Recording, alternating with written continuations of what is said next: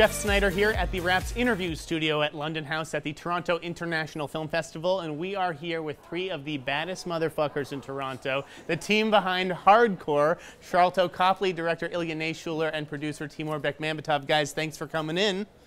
Thanks for having us. You absolutely rocked the Ryerson last night. So, Ilya, tell me sort of, where this movie came from. I know you directed this short, Bad Motherfucker as a music video for your band, right? Made that video, and it got viral pretty quickly, and Timur saw it, and pretty soon, I think a couple of days after we released it, he Facebooked me and said, "Do you want to speak in Skype?" I was like, "Sure." "What is this about?" And he's like, "Let's do a feature." And I was like, "Really? A feature of this?" And to me, it seemed like a really strange idea. How did you link up with Sharlto here? I started writing the script. I think page 3, the original Jimmy would arrive on page 3, and I remember going over to Timur's office and being like, we should get a good actor to play this, and it shouldn't be a foreigner. It shouldn't be a Russian. He's like, "Who do you think?" I'd be like, "Well, I think Sharlto Copley would be perfect." I just said it because I thought it would be great if we'd never get him, not for this. And Timur's like, "Oh, I know him."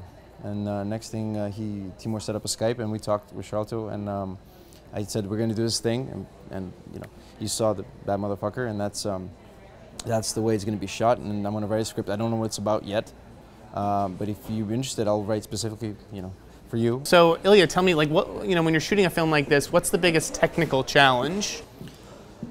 Making sure that the audience does not get motion sickness. That was the first and foremost thing that was in the mind in the beginning. We did a lot because I get motion sick really easy, and we just did test upon test upon test. I was writing the script where the guys were going out shooting tests, fight tests, driving tests, just a non-stop variety of tests. We'd watch like 3 hours on the big screen in the theater, and once we reached the point where it's actually, because I was nervous all the way up until like maybe 2 weeks until we started shooting, and I was like, okay, this actually works, and I feel good all the way through all the sorts of sequences. That's for the technical side of the actual shooting.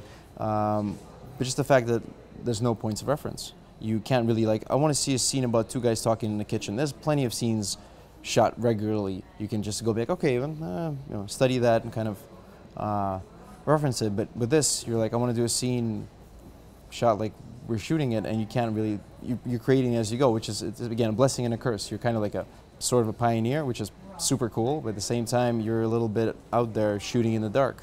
I mean, it's a first-person shooter video game come to life. Right. For me, doing the character, I was very cognizant of don't take this thing seriously at all. And for me, the most fun characters to play are the ones that don't take themselves that seriously. You can see it's fun. This is a guy that's having fun, actually, even within the story with these characters. That'll do it for the team behind Hardcore. Be sure and check it out at the Toronto International Film Festival. Guys, thanks for joining us.